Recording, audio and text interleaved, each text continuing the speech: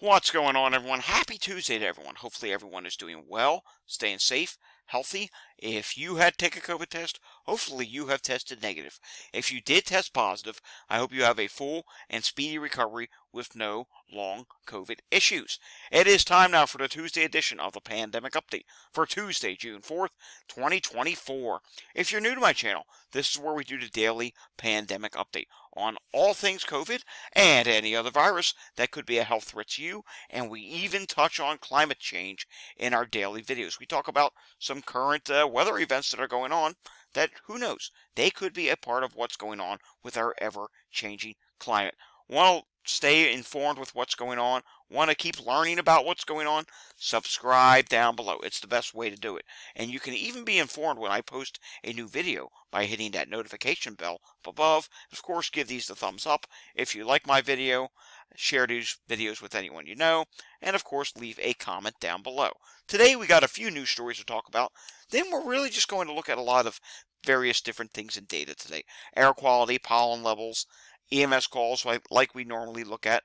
We do have some wastewater data that updated today for Pennsylvania. We're going to take a look at a few places we did not get to over the weekend. And we're going to see some wastewater sites, once again, that are relatively concerning. And then we'll take a look at some of our daily data.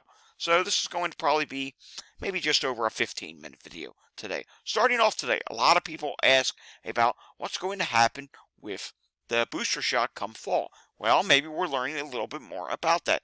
U.S. FDA advisors to consider if new COVID shot should target JN.1, and it's sounding like, reading through this and reading some other articles, they're going to go after JN.1 or the flirt, such as KP.2, stuff in relations to that, because that is the current variant, and as we all know, I know it as well, come fall, who knows what variant we're going to be at. Variants are rapidly evolving. It seems like each and every day I'm hearing something about a different variant that's out there that I have never heard of before. We got JN.1, which was last winter. Now there's KP.2, KP.3, and a whole other list of variants at this time. Taking a look at this, this is rather interesting. First 3 years of COVID-19 had 3 million excess deaths in the West, a study says. The first 3 years of the COVID-19 pandemic had more than 3 million excess deaths in Western countries, a new study says, raising serious concerns. And we've known this for some time. The beginning of the pandemic, excess deaths were a lot higher. I can tell you a story about something that happened in Pennsylvania. I believe it was Johnstown, Pennsylvania. A family was found dead. This was several years back. In the early days of the pandemic, a family was found dead. Coroner went out to do their examination, determined they died of COVID-19. Yes, I mean, that's not the only case. I'm sure if you Google search it, I'm sure you can find a whole bunch of different cases where this happened early on. Nowadays, people don't really test for COVID, so who knows? Are some of these mysterious deaths COVID-related? Are they not?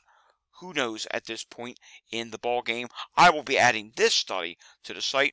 We don't always show full stories here on videos, because if we went here, read this story, read every story that I share in each and every video here on camera, you know how long that would take?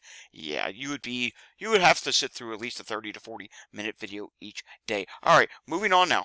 Australia, bird flu outbreak detected at 3rd Golden Plains Farm, and in this case, another 80,000 birds are going to have to die. That's how they're trying to slow the spread. I did a tweet earlier about, imagine if humans were dying as fast as birds are dying right now, and a lot of animals in general.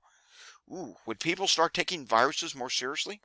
I don't know, but something needs to be done, because, I mean, it is so sad to have to see all these animals, birds, die because of illness, because we fail to do anything about it to try and stop the spread of it. So many people are like, oh, 80,000 birds dying. Oh, wow. That's oh so sad, but la-di-dee, la-di-da, life goes on. No, life does not go on. It is ridiculous. Someone needs to take a stand and get up there and do something about it. All right, moving on.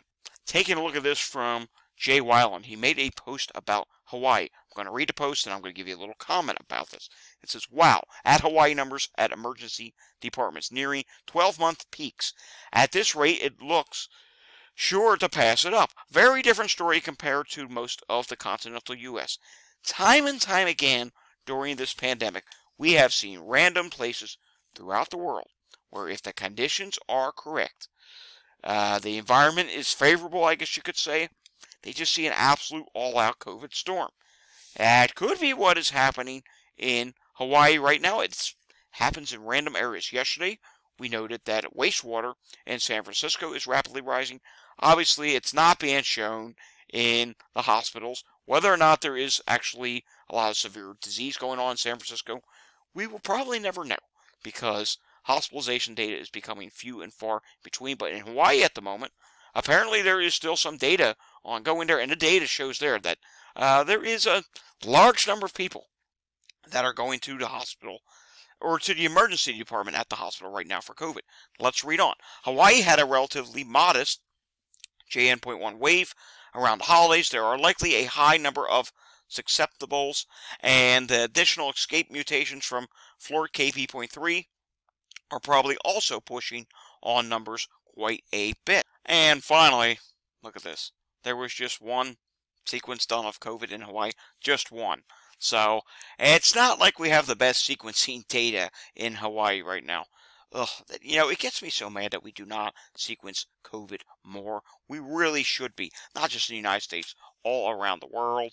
And to see that from an area like Hawaii, it's rapidly rising there right now. CDC alarm bells should be going off, and they should be getting more sequencing there as soon as possible. All right, National Allergy Map. And let's move my mouse out of the way. Take a look at that. No red anywhere today. However, we do see some orange in a lot of places. 39% of the country is in the medium at this time. So anywhere where you're in the orange and even the yellow, make sure you're taking your allergy medicine. The southeast is not doing terrible today. Taking a look at what is going on with air quality values for today, and you're going to see in the east. And take a look. There's quite a few yellow areas, and even along I-95. Several orange areas are starting to show up. A lot of red being shown in Texas right now. Of course, red is not a good thing. That's higher levels of bad air quality. It's something that we do not want to see. Great Lakes, you're even in yellow as well. And there's just a few orange and yellow areas in California today. The most orange of California is down by Los Angeles. All right, moving on now. Heat-related illnesses. The map's starting to fill in a little more. It's going to continue. We're in June now. Hot weather, it is starting to occur, and I can show you. Take a look here. There are excessive heat advisories, heat warnings that are now up for many places in the southwest U.S. and Texas. It's going to get hot as well. Heat index values in any of these areas could go over 100 degrees, which, of course, obviously, that is very hot, and you need to be aware of what's going on. Check on your elderly neighbors. Make sure you're staying plenty hydrated. Just take it easy. Do not overwork yourself or overexhaust yourself in the high heat. Moving on now to this. Of course, I have another place where I talk about climate. It is Climate Data Report on X. Search that in the search bar, and you might be able to find that Climate Data Report. All right, moving on now. Philadelphia yesterday had a big increase in EMS calls. 835 EMS incidents. This is not good. We're one of the busiest fire departments in the country. I've been told some things lately that are like, wow, that actually happens because it's so busy. Yeah, sometimes they don't have time in between calls to actually go back to the firehouse, get a break, or, even clean up from the previous call, because by the time they're done one call, sometimes in some parts of Philadelphia County or the city of Philadelphia, the next call, it's sitting out there and they need to get to it as soon as possible. Yeah, it's that serious around here. Taking a look at what's going on in Montgomery County, if we can get, there we go. Montgomery County, currently there are 13 incidents, but more importantly, I want to show you Chester County. Maybe it's changed, but when I looked a little bit ago, it was very busy there. Okay, it's not as busy as a few minutes ago. There was actually a scroll bar here on the screen, but it is still very busy. Diabetic emergency, injured person, falls, heart problems, EMS standby, heart problems, falls, respiratory difficulty, sick person, respiratory difficulty, hemorrhaging, EMS standby, heart problems, respiratory difficulty again. Before, it was over 20 calls just about 25 minutes ago. Yeah, that's not good. We never want to see that. Again, it is a higher population county, but Again, we've been running higher than it's been pre-COVID, and plus, it's getting hot out now, so that does not help things either.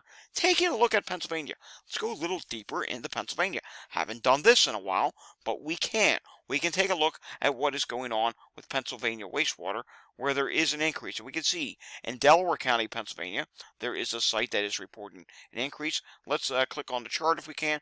We can see here on the chart here, it's not a huge increase, but it is coming up on the map as increase. And there are a lot of places that do say no change. There are even some places that say decrease. Now let's go out here to Mercer County, Pennsylvania, and we can see here there is a site there that is also reporting an increase at this time.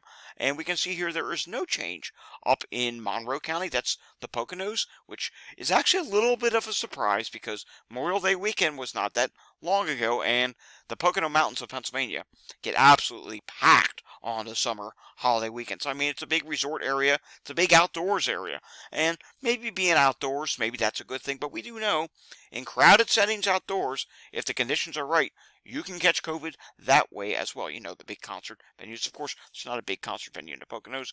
I believe there is one up in Scranton area.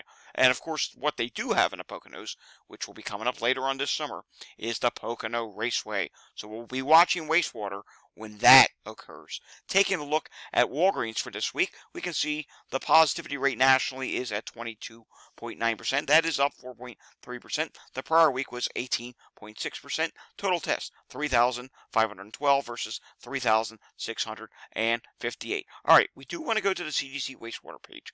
We did not show Chicago over the weekend. I consider it to be important that I show Chicago. I have followers in Chicago.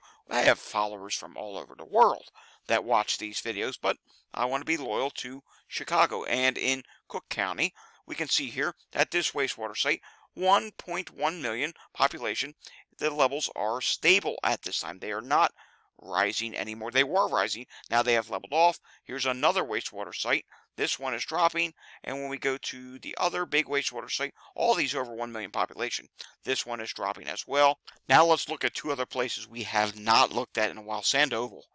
Wow, this is in New Mexico. Wow, it's literally going straight upward here. I was not planning on showing this site, but I clicked on it while we were recording here, and I'm like, oh, look at this. This just caught me off guard. So wow, Sandoval is really... That is rapidly rising. 101,000 population, so it's not like, oh, it only has 1,000. No, it's 101. It's one of the decent-sized wastewater sites. Maricopa County. Now, there's more than one Maricopa County, Arizona site. This one, which has 50,000 population, it's starting to go upward. It's starting to go upward rather quick. And now taking a look at some of the other Maricopa County sites, and you can see here that some of them are going up, but there is one here in particular, well, actually two. One is a really big site. Here's the big one, 2.4 million population, and yeah, take a look at that. It's starting to go upward. But let's just go right next to that. Here it is, 130,000 population. Here's another one of those wastewater sites again. Boing. Yeah, going straight upward. This is not good to see, my friends. And I am going to show you a wastewater scan site. As you can see, here's national wastewater scan, and that is rising as well. But I'm going to show you a site. It's Dover, New Hampshire. I tweeted about this last night. And again, we're just randomly seeing these areas. Here it is, Dover, New Hampshire. Take a look at the chart here. We'll actually zoom this in. No, we don't want to view charts like that. And take a look at this.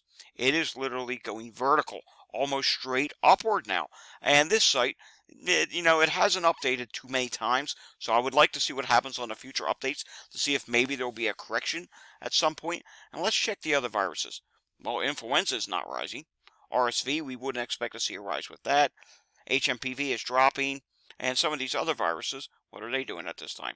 Okay, here's another one that's rising. But again, it's not like San Francisco. Some of the other wastewater detections, like influenza, HMPV, other things, they also are seeing rise? No, this is standalone COVID. COVID is rapidly going up there. So we're continuing to see this at wastewater sites. Taking a look now at what is going on with Canada. 15 sites are showing an increase, 33 have no change, 14 are decreasing. 3 sites now are in the high category. That is new. It was, I believe, just 1 or 0 the other day. Moderate now at 3, low is at 17, new sites is at 39, and I should tell you, I've been seeing a lot of people mentioning this on Twitter. Couldn't find an actual news article for it, but a lot of people are saying Ontario is going to be cutting funding for COVID in wastewater, or wastewater in general. A terrible idea. Wastewater is a great way to detect what is going on in the local community with these viruses.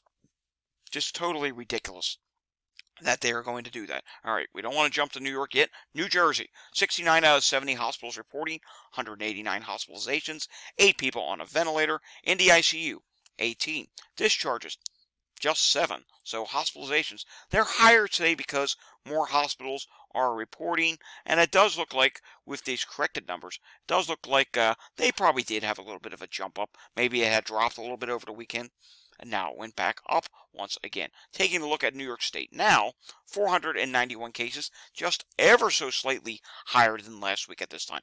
New York State is not seeing a major increase, they're just seeing a gradual increase at this time, and we can see that here on hospital admissions. When we take a look at that, they had 218 hospital admissions today. Last week they started the week 277. Why so high? It was a holiday weekend. So we X that out and go to the previous week. We can see here, well, the week before that, on the 20th, they had 211. So it's only 7 higher than what they started a week off 2 weeks ago. So again, they're not seeing a upward rapid increase. They're seeing just a gradual increase. And when we take a look at the hospitalizations, I know this is going to refresh, but here we are right here. Hospitalizations are higher, 538 versus yesterday's number of 506. At one point last week, they hit 524. So again, a gradual increase, and the number of people in the ICU is at 43 at this time. All right, finally, take a look at Colorado.